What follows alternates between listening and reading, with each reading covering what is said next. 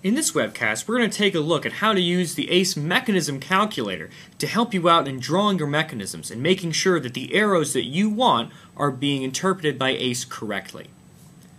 So we're going to go back to some of these ACE help pages that we've used previously by going to the ACE login page, and before you log in, clicking here down on the bottom.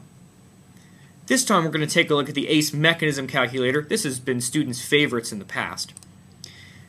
Clicking on that mechanism calculator, and up pops a Marvin window. And within this window, you can draw a particular mechanism if you would like to, and use ACE to calculate what it interprets your arrows to be. So what I'm going to do is put in this exact mechanism that we worked in the previous webcast, and take a look to see what the ACE mechanism calculator predicted based off of what we've drawn. So all you do is you draw this in here with the arrows, go to View Products at the bottom, and ACE processes it right here. And when it calculates it for you, it puts right at the top of the screen, it puts the overall equation, and then also inputs the products of those arrows right here within the Marvin window for you to copy over to any other ACE window you may have open.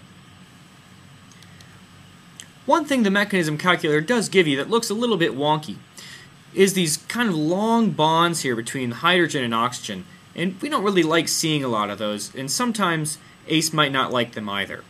So in order to clean these up, just go to Edit, Clean in 2D, and voila! We've created nice looking structures that we can easily export to another ACE window by just clicking the copy button, going to another ACE window, and then pasting.